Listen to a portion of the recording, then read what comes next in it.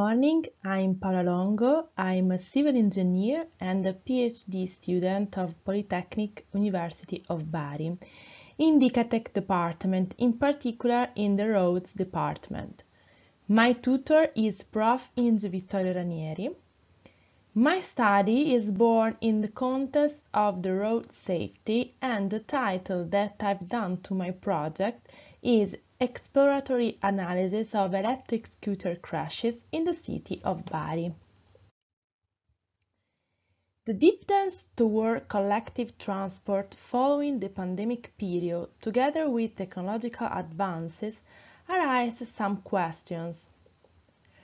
Road safety analysis of scooter mobility is urgent due to the rapid shift from traditional means of transport to new vehicles such as scooters. The aim of this research is to analyze the safety problem related to the use of scooters and identify the most frequent ones. The starting point of this research is the analysis of a crash database provided by the local policy of the City of Bari.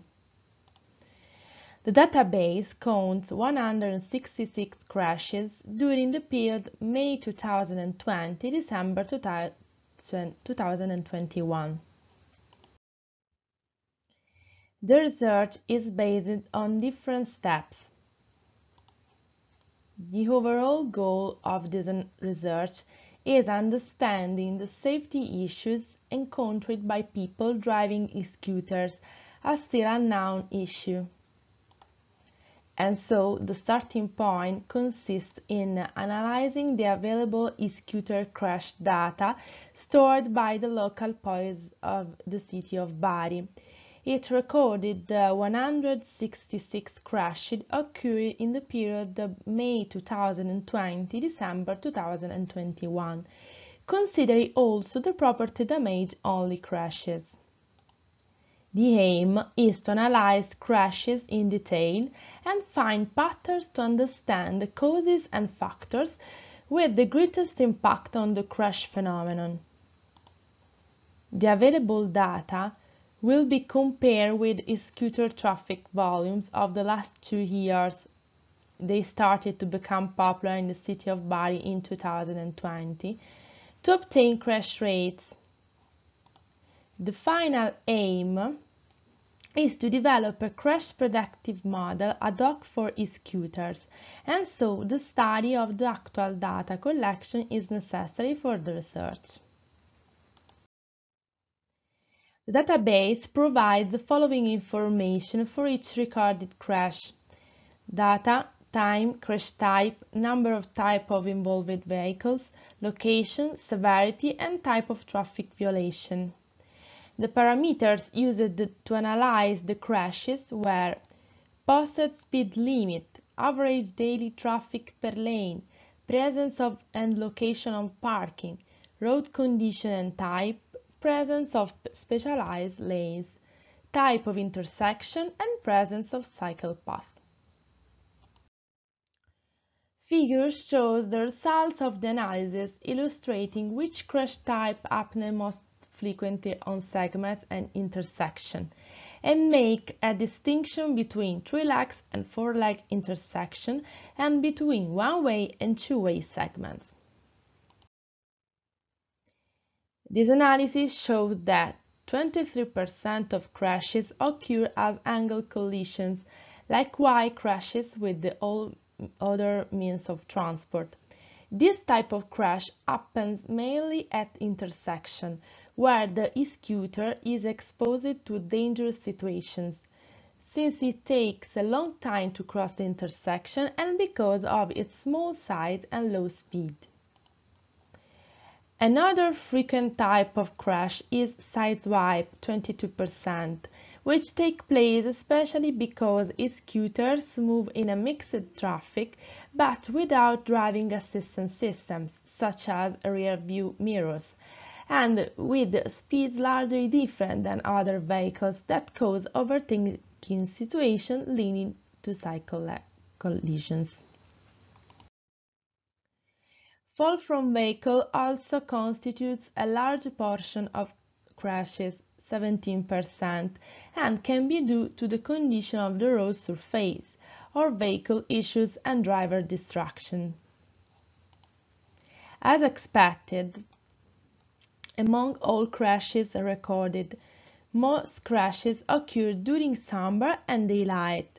This aspect will be further investigated when these data will be compared with the traffic flow volumes of e-scooter to determine crash rates. These results can be compared with those analyzed for crashes with all other means of transport, in which the most frequent crash type along segments is single vehicle and pedestrian hit. The most frequent crash type at intersections is the angle collision. This difference shows how different means of transport are involved in different types of crashes as a result of different interaction and management of traffic conditions.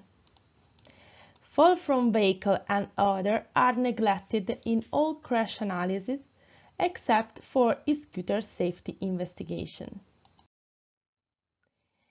The analysis conducted represents only a first step for a future research project, as the goal is to discover the relevant issues of e-scooter traffic circulation, aiming at the development of prediction models such as safety performance function for e-scooter and other micromobility means of transport.